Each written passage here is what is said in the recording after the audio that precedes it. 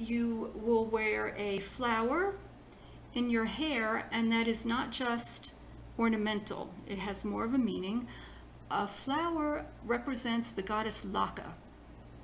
Laka is the goddess of hula.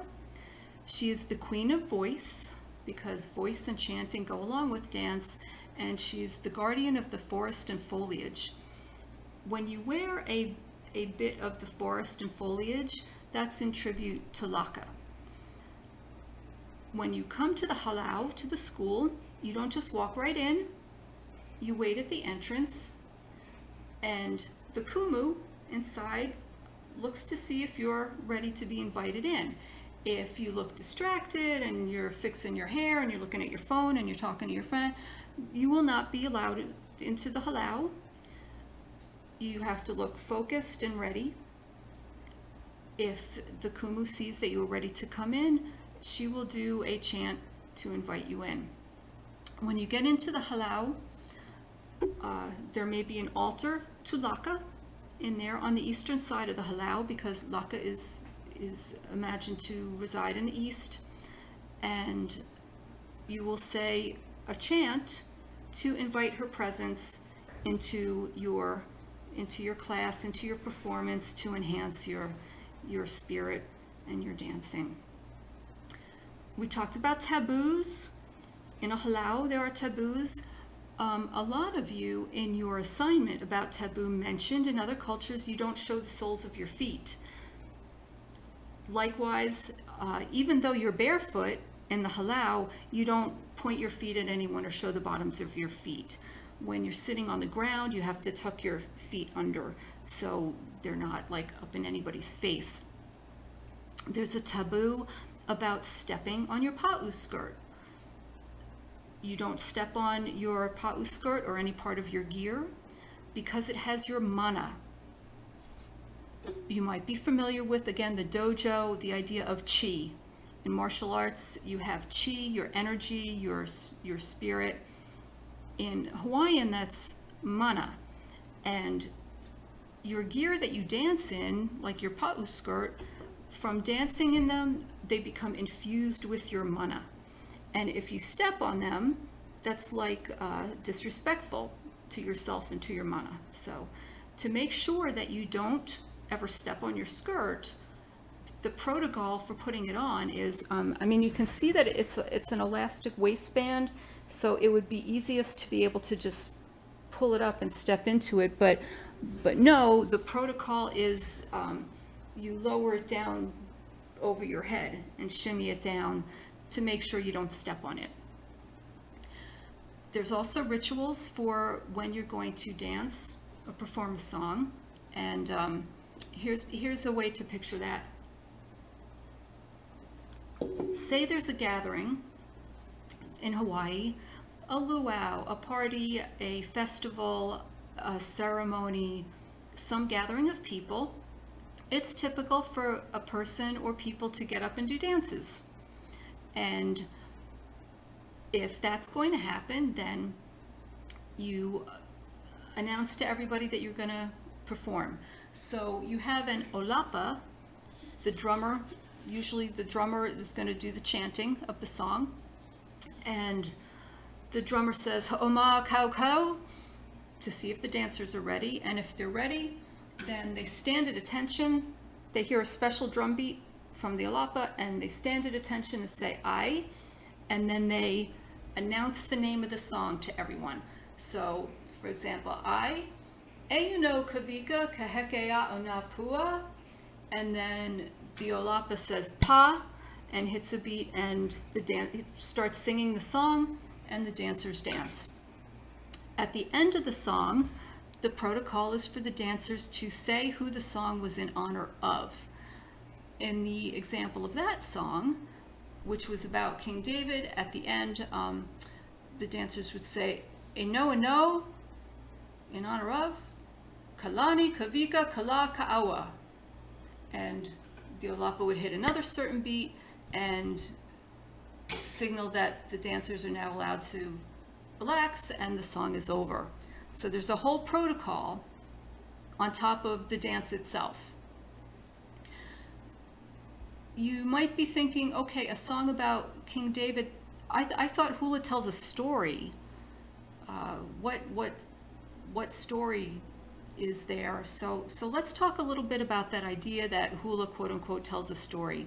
You're also going to see when we talk about India, the dance of India, the idea that it tells a story. Let's maybe break down more specifically what it means for a dance to tell a story, because it kind of, that phrase makes you picture charades, like somebody's acting out, pantomiming the words of the song, or it's like sign language or something, but it's not. And it's easy to get that misconception, because if you were to go online and look up what do hula gestures mean, you'll see stuff like, oh, this means flower, this means sun, whatever. But that's not always true. Any choreographer can prescribe whatever gestures they want to have the dancers represent the information in the song. So it's not like there's a set vocabulary dictionary of gestures that mean certain things in Hawaiian dance. On top of that,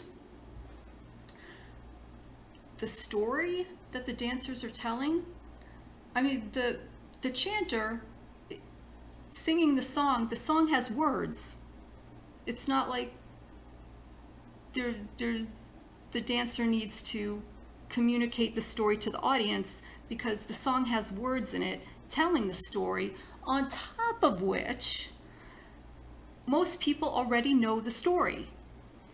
So we're talking about a song that has words that are telling a story that everybody listening already knows, and the dancers, the burden is not on them really to tell the story. They are doing select gestures that echo kind of parts of the lyrics, kind of. To give you an example, there's a kahiko that you will learn in a halau, no luna ike hale, and the words of it basically say, up there is the house, down here the ocean is churning. Sit down, ocean, calm down, I'm worried about the lehua flowers. In honor of Hi'iaka Ikapolio Pele. So, to us listening, you're probably thinking that song makes no sense. Who on earth is Hi'iaka Ikapolio Pele? But to any Hawaiian person, that totally made sense. You know, they understood what it was about and what it was talking about and who everybody was. The dance,